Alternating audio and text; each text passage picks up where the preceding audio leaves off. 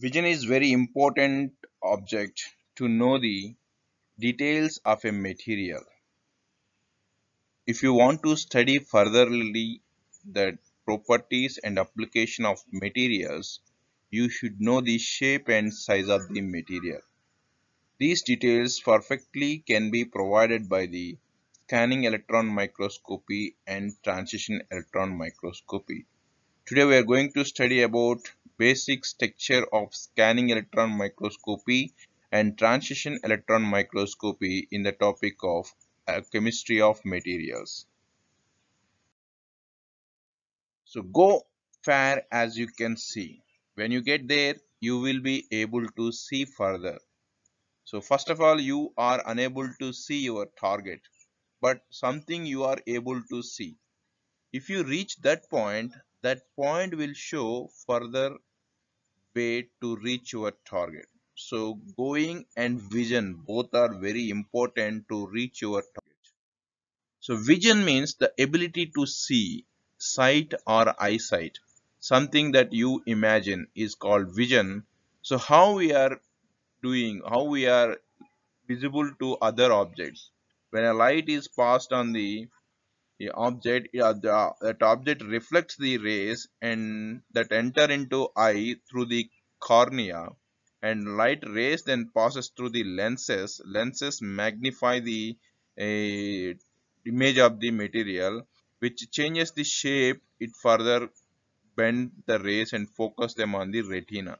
So finally, retina collect the details of the material and send the detailed signals to the brain, and our brain will give the perfect shape and further details of the material.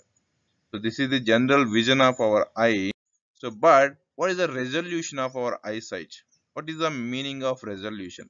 Resolution is defined as the smallest distance between two particles which allows them to distinguish from one another.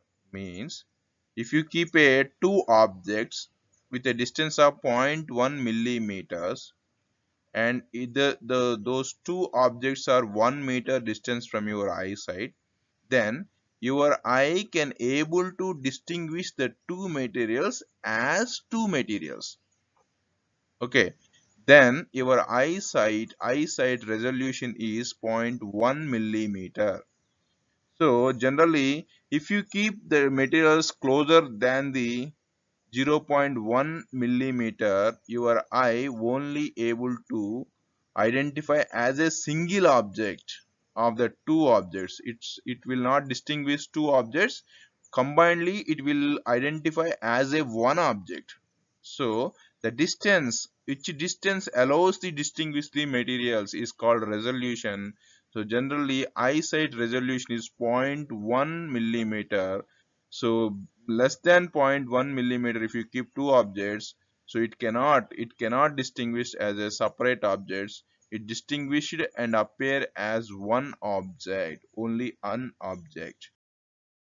High resolution, but we have a different dimensionals objects in our everyday life. So meters to nanometers is there. So but our human eye only able to see or exposed to 1 meter to 1 millimeter dimensions objects only. So when you apply the light microscope, so it can be give the details of the 10 millimeters to 1 micrometer range objects only. Furtherly, you want to proceed the details and phenomena of the materials, you need to go for electron microscope.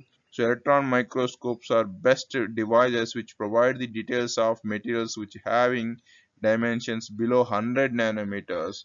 So you can see here, optical microscope mean light to image the sample. So when you pass the light, the image details will be collected. That device is called optical microscope.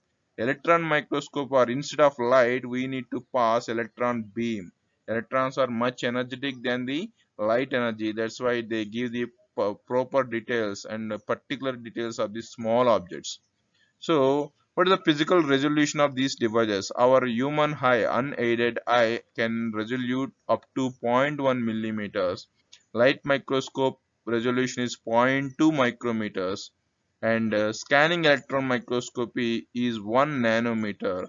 and transition electron microscope is equal to 0.1 nanometer. That means, so two things, two particles, if they are separated by zero point 0.1 nanometer, also they can be distinguished as two particles. That is the resolution of the transition electron microscopy.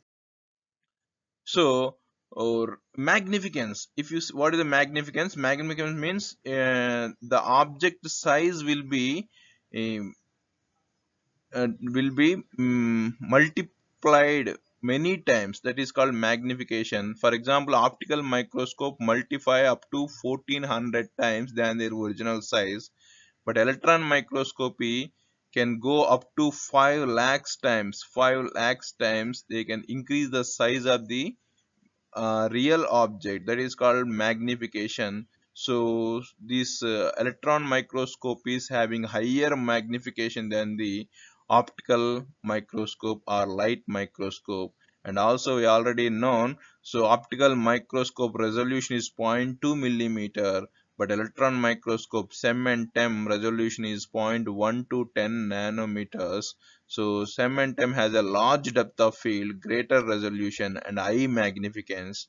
So that's why these are very important to study the nanometals, particularly very small dimension objects. So first of all, scanning electron microscope. So scanning electron microscope is a device which produces the surface image of the material by scanning the surface with focused beam of electron. Here what we are applying, focused beam of electrons we are applying on the surface of the material. Then this focused beam of electrons scan the surface of the material and provides the surface image of the material. So SEM can be magnify object up to 3 lakhs times and resolution is about 1 nanometer. So those are the features of SEM.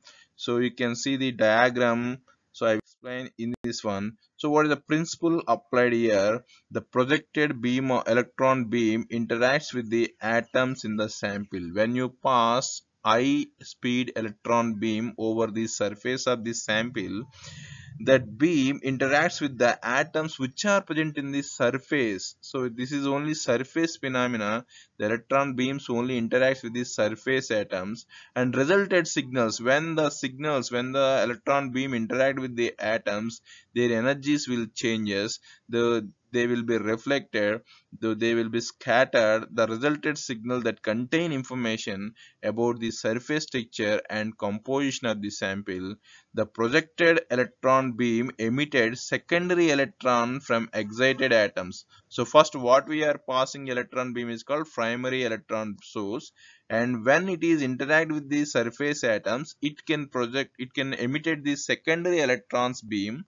So though having a details of the surface, and it can be detected by the detector, and we will get a final image of the material. Let's see the working process of SEM. So first of all, we need to keep a sample on a perfect tray in the chamber. Once chamber is under vacuum, high voltage is passed over the tungsten filament. So this tungsten filament produces the high energy electrons. This is act as an electrical gun. It serves as a cathode. So cathode is the source of electrons.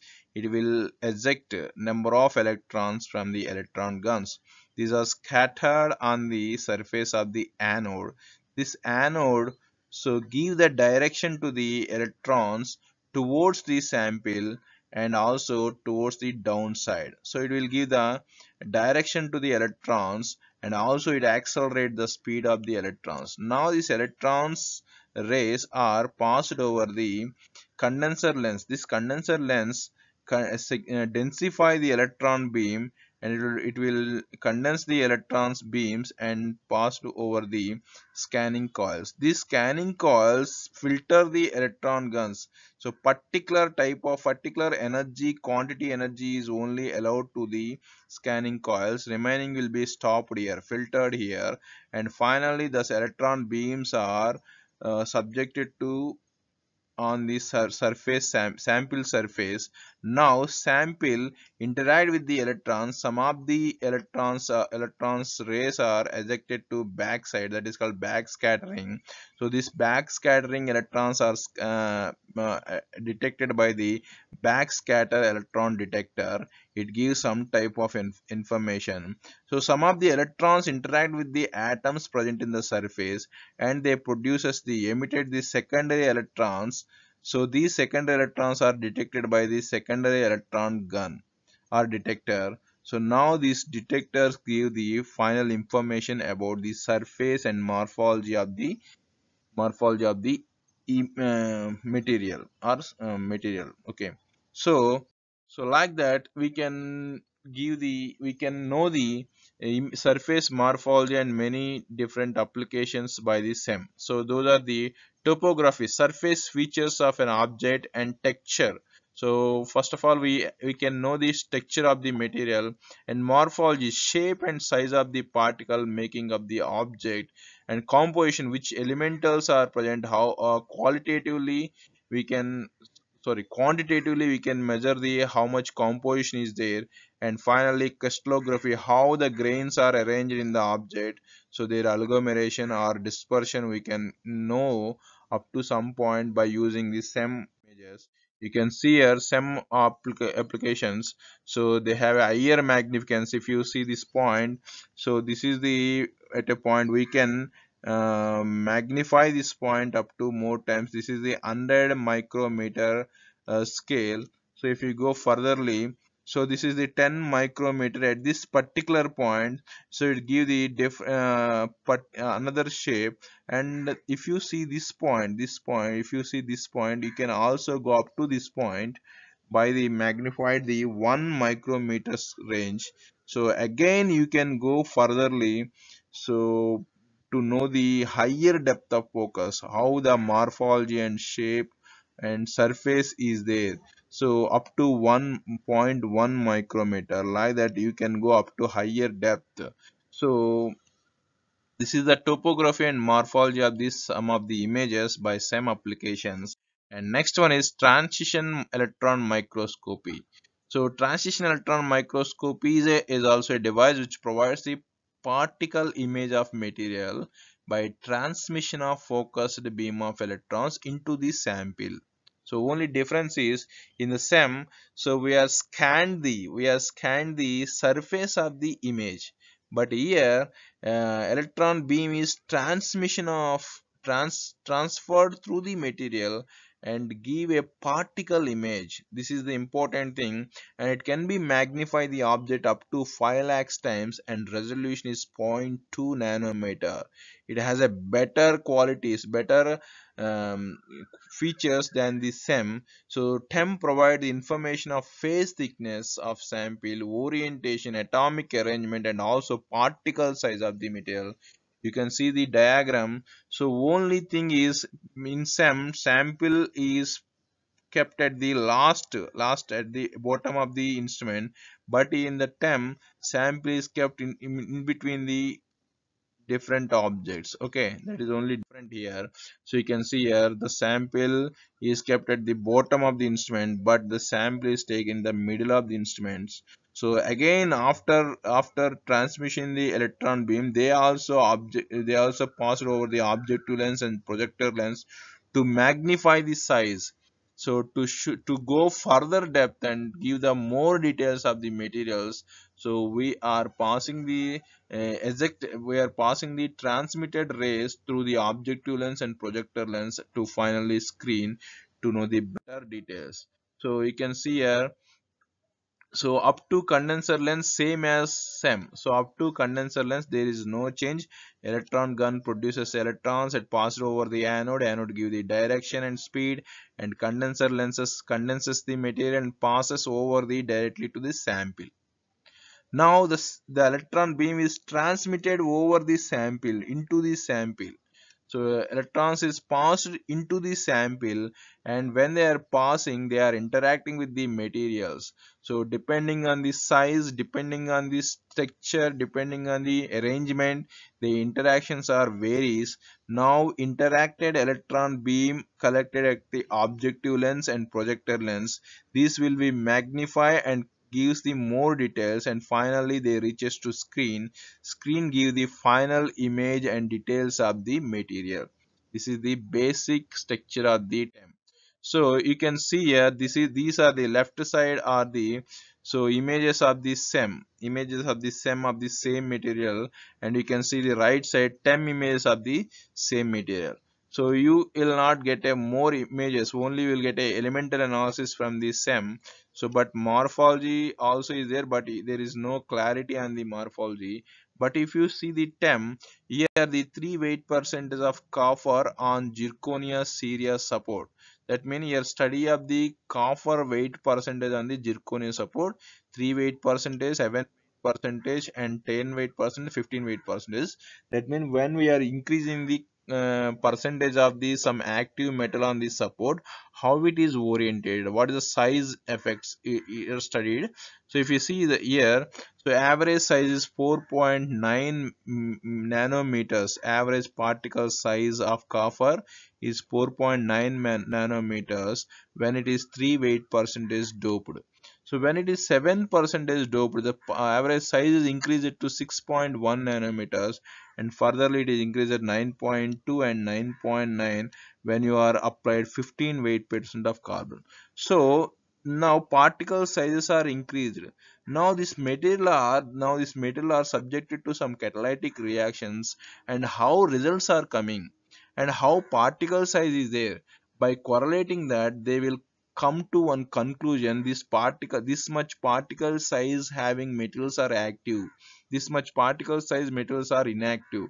Like that, we can know the applications by knowing the features of the materials like size, morphology. These are the very important things of the SEM and TEM providing details. So this is the topic for today. Thank you for listening, and thank you very